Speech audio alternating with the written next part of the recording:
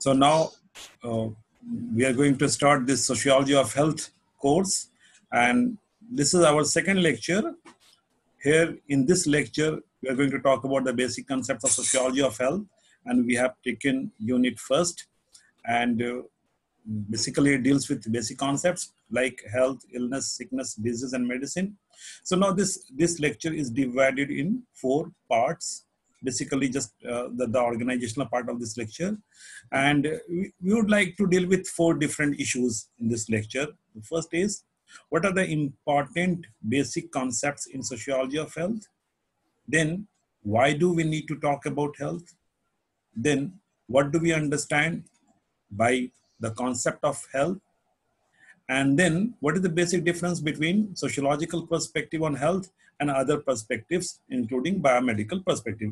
Now, why do we raise these questions? Because generally we think that health is something which is related to the field of medicine or the field of medical sciences or the field of natural sciences. So talking about health in social sciences, and especially in a discipline like sociology, is something new. Not all of you would be familiar with this, would be aware of this. So here we are trying to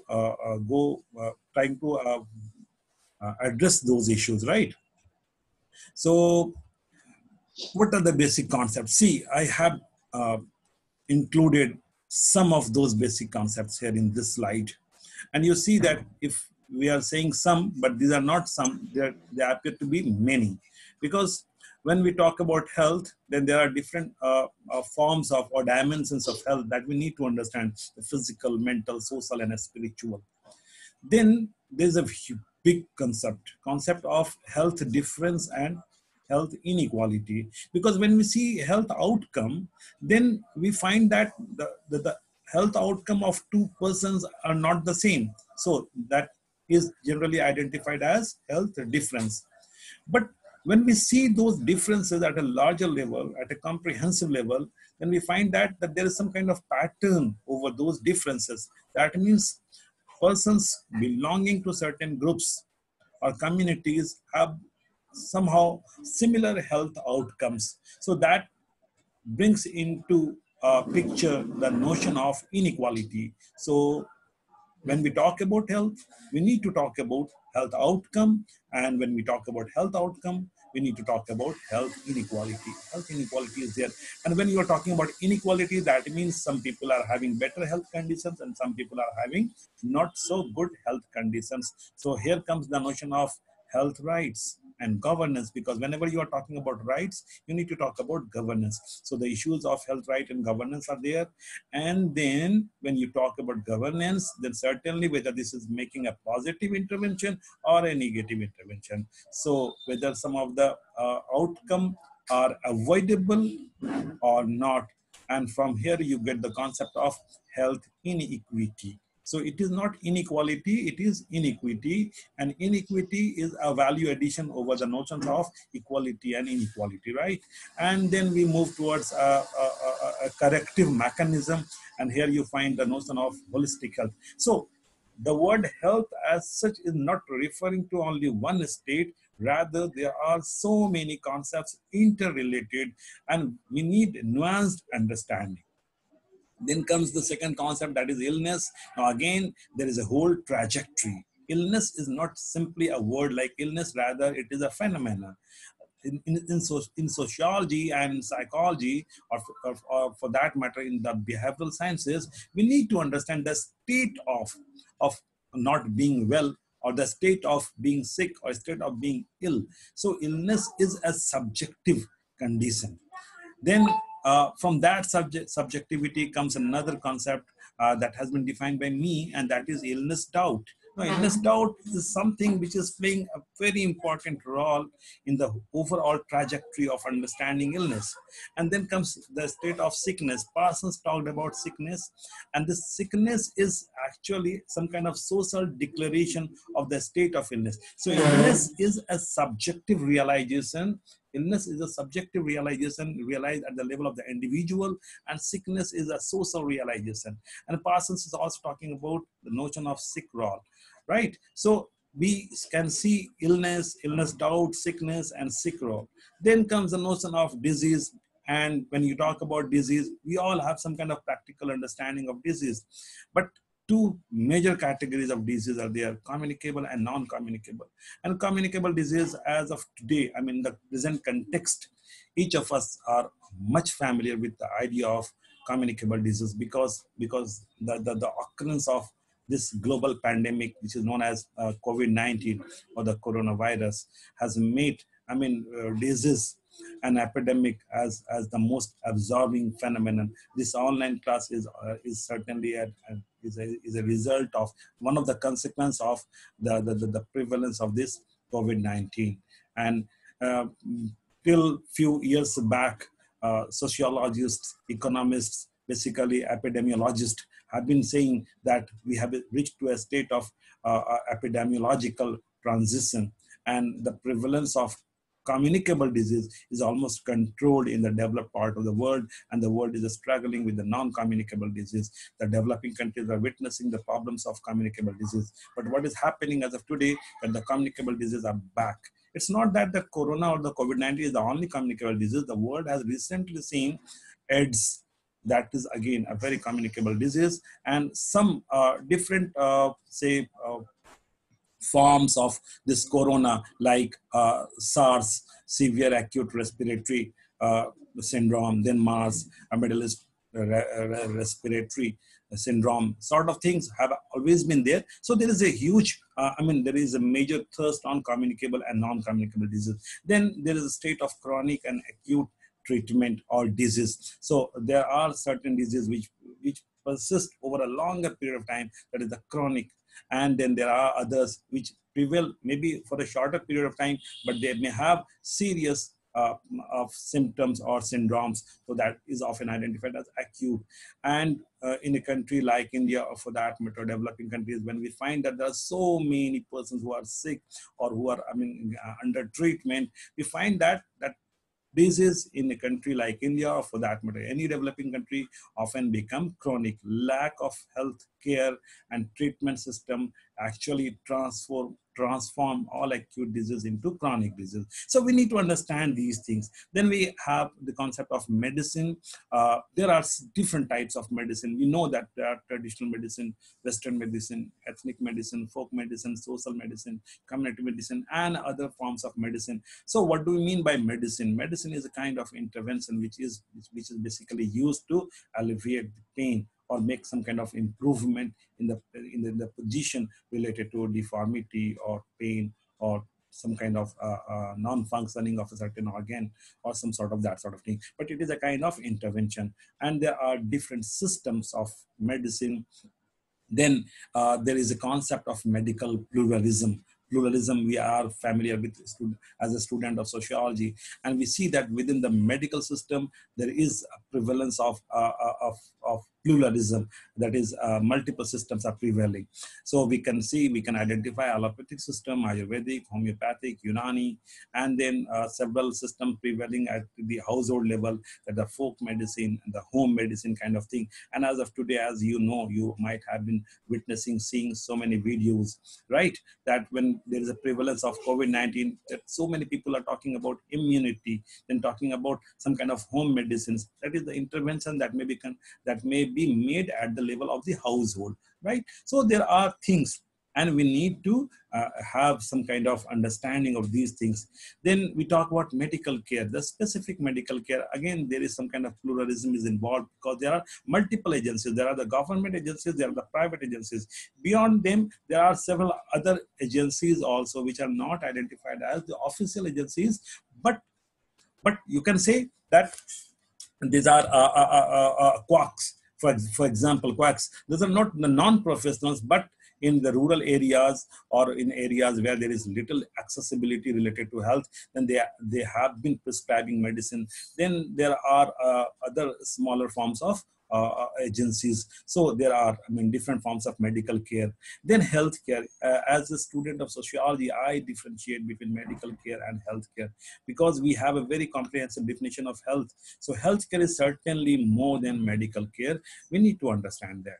And then healthcare practices, because several of many social determinants are related to practices, healthcare. As of today, what we are talking about, what is the preventive mechanism for protecting ourselves from COVID-19? It is hand wash, that is sanitation. And sanitizer, perhaps the word sanitizer has never been used to this scale in a country like India, right? So there are practices, healthcare practices, and then there are several indicators like fertility, fecundity, morbidity, mortality, then different forms of mortality like neonatal mortality, infant mortality, under 5 mortality, etc., that we can talk about. And then we talk about the social determinants. The social determinants are very important because, biomedical perspective is talking about, is focusing on certain aspects related to health. But we know that those certain biomedical factors are surrounded by a social environment, a social ecology, and the social determinants are playing very important role. So what are those social determinants? There are many, but few very important. Food, then nutrition. We understand the difference between food and nutrition. Then water, sanitation, housing, dress, then the larger environment, then other very specific, very pertinent determinant which create inequalities. Those are education, then income, work, then an environment of inclusiveness, that is social inclusion and participation. So all these factors are actually social determinants of health, and we need to talk about these things. Then there are several processes like medicalization, demedicalization, corporatization, privatization, globalization, and some of these concepts are there in our syllabus. Then there are different stages related to health, different approaches like notions of public health, community health, occupational health, etc., etc. And then we have several information systems like NFHS, DLHS, NSSO, different sources of data. So, I mean, in the last 5 or 6 minutes, I have been taking the names of few concepts which are popular concepts when we talk about sociology of health. We need to have some kind of practical understanding of these concepts for having a deeper and comprehensive understanding.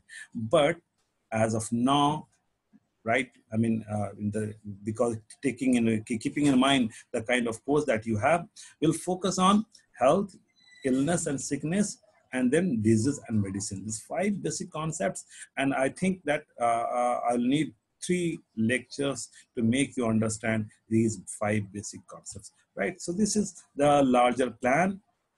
Now we try to address the basic concept related to health, right? So the first question is, why do we need to talk about health? Why do we need to talk about health? And the answer are many, right? First is this, that health is a basic human right, but basic human right of all. It's not that health, people were not aware of health, or people were not considering health as an important state. But the issue is this, that it was not considered a human right or basic human right of all. So when you word add the phrase of all, then it becomes the most important phenomenon of this 20th century. See, if we differentiate, if we try to understand the, the, the, the journey of systems of medicine or healthcare, then we find that 20th century is the most important in the domain of health and disease, or for that matter, illness, sickness, and all these things. And what makes it most important is few important discoveries and inventions in the domain of medicine, and then much more than that, this realization that health is a basic human right of all. And how do we reach to this condition? We reach to this condition because of this declaration made by this Universal Declaration of Human Rights, and it established in Article 25 in the year 1948 that everyone has the right to a standard of living adequate for the health and well-being of himself, herself, and her family. That means each of us has this right to a standard of living adequate for the health and well-being of himself. This is what is known as a basic human right. Then the preamble of the World Health Organization also confirms this. It affirms that it is one of the fundamental rights of every human being to enjoy the highest attainable standard of health. So it's not just about uh, having health for few, because health for few or health for the elites or health for the top segments of the society has always been there. As when you will see the different systems of medicine, you'll find that some interventions, some treatment, some medicine system have always prevailed. But what is very important in contemporary context is this, that now we are acknowledging, we are realizing that health rights are rights of all.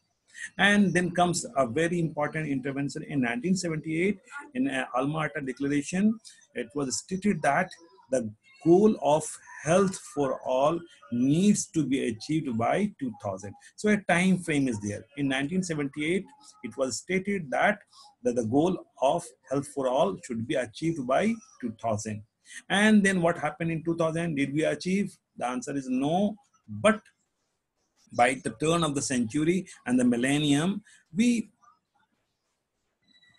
prepared another set of goals, and some of you may be aware of this. We identified that as a Millennium Development Goal, MDGs, and these MDGs basically a set of 8 goals, and out of those 8 goals, basically 5 are related to health, right? So that signifies the importance of health by the turn of the millennium. And it's not, I mean, remaining confined to that. After that in 2015, the world accepted SDGs, that is the Sustainable Development Goals, and it identified 30 goals, and then many out of these 30 are related to health goals. That means health is constantly remaining in the agenda of global governance. So what is this health, right? Now, we have understood the importance given to the notion of health. What is this health? We need to understand that. And health is a state of wellness, the feeling of the realization of being well. Health is necessary for the biological, mental, psychological, social, cultural, spiritual, economic, political well-being of all human beings. So it's a condition of well-being. It's a condition of wellness. When the mind, the body, and almost each and every possible dimension of human being is in a state of optimum performance, is in a state of comfort and realization of some sort of perfect coordination. So that is a state of wellness, right? And health is talking about that. But this sense of wellness, as I have described, is basically more individualistic, right? It's more perception oriented, and the component of objectivity is missing in this sense of wellness. So to compensate that, I mean, a Nobel laureate like Amartya Sen talked about few dimensions related to health, and those are very important. He tries to explain health or the conditions related to health as objectively as possible. And in his numerous writings, some students are joining even now. And in his numerous writing, he talked about the health inequalities, right? And he says that health inequality, that is the differential outcome, is the most basic form of inequality. That means as a student of sociology, we understand the concept of inequality, and Sen says that health inequality is the most basic form of inequality. So often we talk about income inequality or racial inequality or caste inequality, a structural inequality sort of thing. But Sen says that health inequality is the most basic form of inequality. Now, why does he say something like this? Because he says that health enhances capability and functioning of human beings. So as a human being, we do have some kind of capability. We perform certain things. right? We realize certain things. So whatever we perform, whatever action we are involved in, whatever acts we are involved in, this is some kind of capability.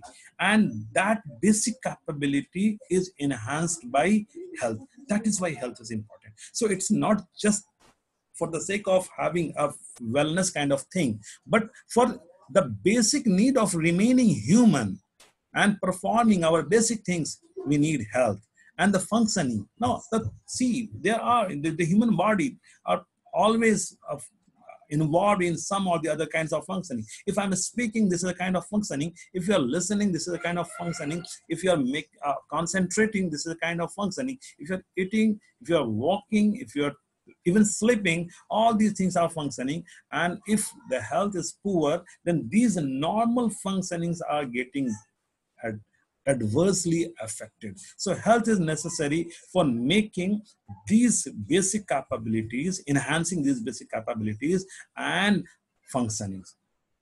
Then going beyond this, if you want to see it at a larger level, then health is an indicator as well as necessary condition of all paradigms of development.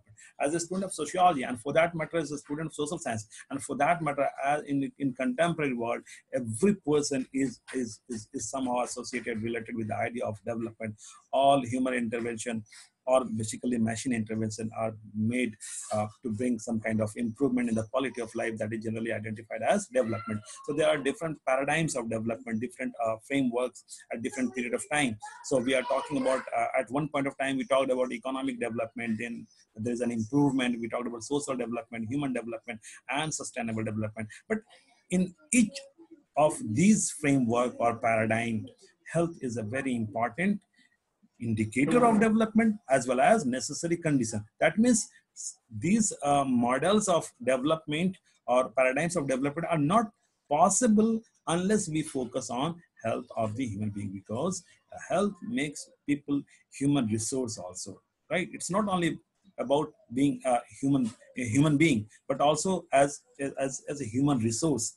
So health is a very important necessary condition. It is an indicator as well as it is a necessary condition. And so, summarizing everything, we can say here that health is a dynamic state of well-being. It is a state of well-being, but it is a dynamic in the sense that this state of well-being is not remaining fixed or constant. So the health condition of a person keep on fluctuating. That means there are several determinants, there are several requirements, and if those requirements are not fulfilled, then the state of well-being will not remain fixed. It will keep fluctuating. That is why it is a dynamic state of well-being and makes the experiences of life worth living. So we have addressed this issue that now we now need to talk about what do we understand by health. Why do we need to talk about health? Yes, we talked about, but what is it that is basically mean when you talk about health? Yes, we took up some of those dimensions, but yes, more theoretical, more perspective oriented things we need to address. And so when we try to address this question, what do we understand by health, then we can approach to this issue from certain viewpoints and perspectives. Well, it's customary to distinguish between negative and positive definitions of health and the functional and experiential definitions. So when you talk about health, so there are negative and positive definitions, and then there are functional and experiential. So what are the negative and positive definitions? The biomedical definition, that is biomedical is the medical definition, that is the biomedicinal definition is also often referred as, that is the dominant medical science perspective, right? The dominant medical science perspective. How does this dominant medical science perspective define health? It defines health as a state of absence of disease. Basically, if you go to a medical person and you are interested in knowing the state of your health, then the doctor will suggest you that, okay, here are few tests that you may conduct, that you may need to go through, and if you find that the results of all these tests are positive, that means if you are not suffering from any of the diseases, that means you are healthy. That means that the whole perspective of medical science to see health is to examine the prevalence of certain disease. If the body and the mind is free from the disease, that means that is healthy. But this is considered as actually a negative definition of health, because we for realizing the idea of health, we are actually looking at it from the prism of disease. So this is often not accepted wholeheartedly, and a very meaningful intervention is made by World Health Organization, WHO. And when WHO says that health is a state of complete Health is a state of complete physical, mental, social, and spiritual well being, and not merely the absence of disease or infirmity. That means that the focus on the second part of the definition, not merely an absence of disease or infirmity, right? So it rejects. It rejects the idea. We are left with 10 minutes. It says that health is not as narrow as biomedical approach often considers it, as an absence of disease or infirmity. And it says that health is a state of complete physical, mental, social, and spiritual well-being. So when we say that complete physical, mental, social, and spiritual well-being, then a huge set of new things are getting introduced. When if you try to understand what are the indicators and parameters of all these physical, mental, social, and spiritual well-being, then I mean those are very extensive and exhaustive list, and perhaps each and every possible component of human life, human social life, your psychological life, or spiritual life is addressed. So sometimes even the WHO definition is criticized that it is too comprehensive, it's too idealistic. But yes, it's true that the definition given by WHO is a very idealistic definition, but actually it shows you the direction, right? It gives you a direction. It defines the parameters that we need to take care of if we intend to make, if we intend to sustain human life, right? So there is a need to examine the WHO definition in a very comprehensive way. But as of today, we are interested in examining the things from the perspective of sociology of health. And so in sociology of health, we are not confined to the WHO definition. We go beyond that. That's why we need to talk about the other things also. And here, the ecological approach, coming from those who are the students of ecology and environment, and they say that health is a dynamic equilibrium between man and his environment. So man, of course, man includes, we are talking about man as well as women, we are talking about human beings. So human beings and their environment. That means the internal environment and the external environment. So there is a dynamic equilibrium. And for these ecologists, disease is a maladjustment of the human organism to the environment. So wherever there is some kind of maladjustment or some kind of lack of equilibrium between the human being and the environment, this is a state of disease. And so to avoid this disease, we need to establish the equilibrium. And this equilibrium is not a fixed equilibrium, but it's a dynamic, it's a moving equilibrium, right? Then the psychologist and the psychological approach talks about and says that health is not only related to body, but also to mind, and especially to the attitude of the individual, right? As the WHO definition is also talking about, health is physical and mental well-being. So talking about the mental, this mental is actually taking into consideration the whole psychological approach, right? And next comes the socio-cultural approach. And what is this socio-cultural approach? It talks about, or it says that health is a product of the social and community structure. So health is a product of social structure. Health is a product of the community structure. So this socio-cultural approach is also what is considered as the sociological approach. But yes, in sociological approach, we are not keeping ourselves confined to these socio-cultural. We go beyond that also, because it's not that we will not examine the ecological approach or the psychological approach, because we in sociology are interested in a comprehensive understanding of phenomena, the larger phenomena. So what is coming into existence? If we go by all these things, then a situation is coming, and where we can say that health is man's natural condition. It is the result of living in accordance with the natural laws pertaining to the body, mind, and the environment. Right? These laws are related to fresh air, sunlight, diet, exercise, rest, relaxation, sleep, cleanliness, right attitude of mind, good habits, and above all, lifestyle. Now, when we are talking about the natural condition and all these things, now you think over these things. Which one out of these is related to disease or medicine? You won't find even a single notion related to disease or medicine. It is a result of living in accordance with natural laws pertaining to the body, mind, and environment.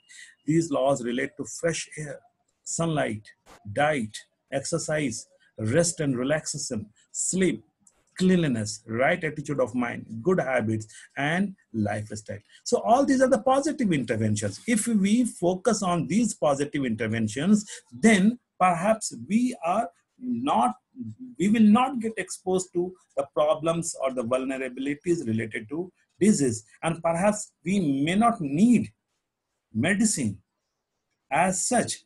So here is the basic difference between a sociological perspective and a biomedical perspective. A biomedical perspective looks at the things from the realization of essentiality of medicine or disease. But a comprehensive definition, or for that matter, a sociological perspective, looks at disease and medicine as special conditions, but health as the normal and the natural condition. And yes, you may relate it, this realization, because as of today for the COVID-19, what is suggested? These are the things which are suggested, that the natural living conditions, good health, good immunity, good food, exercise, exposure, fresh air, etc., etc. So we can conclude this section by saying that a holistic and multidimensional study of health and related issues is the top priority of the basic sciences, including social and behavioral sciences, and sociology is, of course, one such discipline. So when we are talking about social sciences and the behavioral sciences, then there are several disciplines. Basically, in the next lecture, you will also get to know which other social sciences are approaching the issues related to health and illness and disease. And we see that the economics is there, psychology is there, anthropology is there. So there are several disciplines, but here sociology of health is one branch of sociology that addresses the various issues related to health, and we examine it from the perspective of health and not from the perspective of medicine or disease. Now comes the last segment of this lecture. What is the basic difference between sociological perspective on health and other perspective, including biomedical perspective? I've already referred to some of these points. I'm not left with much time. So as we have stated earlier, biomedical perspective looks at health from the perspective of the germ theory, or the perspective of some kind of infirmity or the state of malfunctioning or abnormal functioning of the body. Some sort of, I'm not saying that those are not the uh, uh, prevailing conditions of human life. Yes, of course, those are the prevailing conditions of life. But the difference lies in how do we approach? How do we approach? Because biomedical perspective largely suggests the trajectory of medicine, whereas the WHO approach suggests that some kind of correction in lifestyle is required. And sociological approach basically is going beyond the WHO approach. It talks about the importance of the social conditions, the social determinants, right? Because education as such is a very important factor. Income and actually inequality. Income inequality is a very important factor. And for that matter, social inequality. For example, caste, right?